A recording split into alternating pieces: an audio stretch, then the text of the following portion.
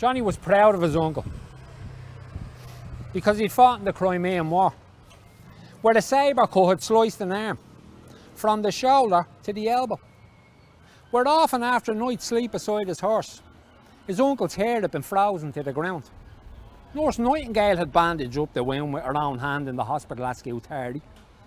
Right? And his uncle too was a member of the Purple Lodge of the Orange Order. A great thing to be.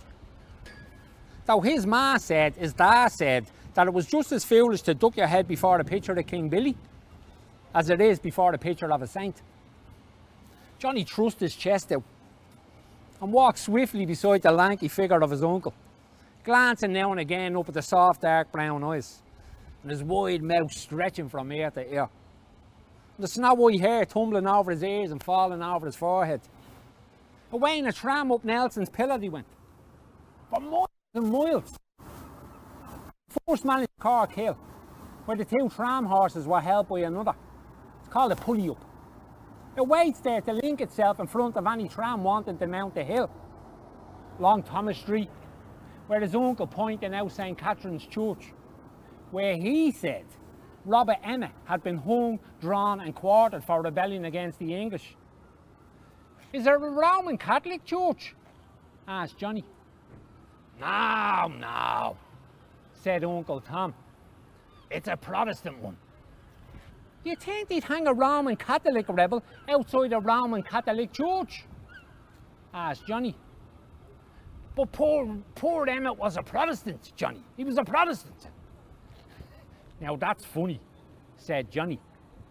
For I remember the night of the Illuminations, the conductor of the tram we were in, he was singing this song about someone called Wolfe Town. And my ma told me he was a Protestant too. Ah, he was.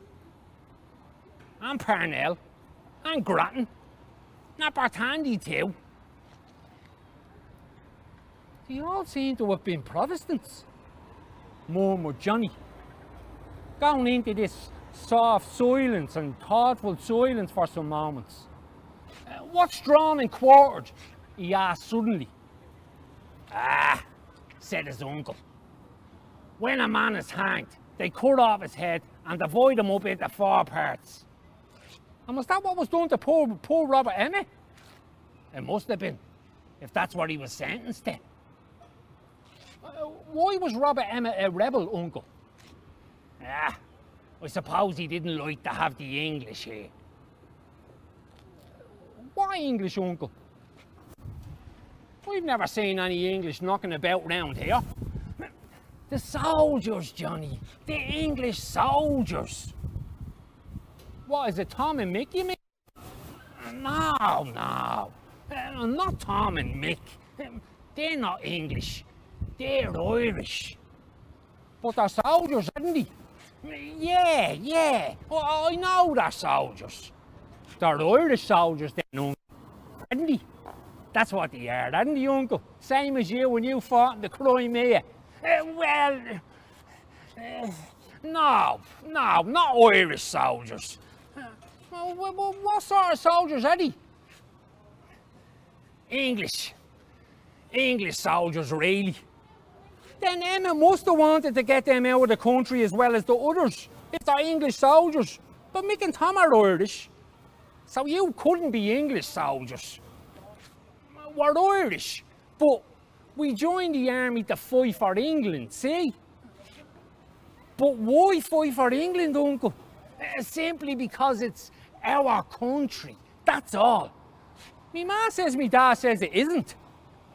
But the Ireland's our country, and he was a scholar, and he knew almost everything. So it isn't, you see? Uncle Tom stroked his chin, glancing at Johnny, soft, big brown eyes. But he looked puzzled. Isn't what? What isn't what? He said. That England's not our country at all, and that everyone here is Irish. Well, so they are, said Uncle Tom. Well, went on Johnny, if Mick and Tom are Irish, how can they be English soldiers? Because they fight for England. Can't you understand? But why do they? And why do you fight for England, Uncle? I had to, hadn't I? How had you? Because I was in the English army, haven't I after telling you? Said his uncle, a little impatiently. Yeah, but who made you, Uncle? Who made me what? Fight for England. Good God, boy, don't you know your Bible?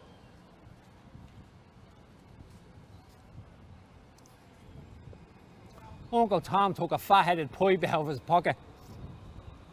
He was about to light and then he realised that he can't smoke on the tram.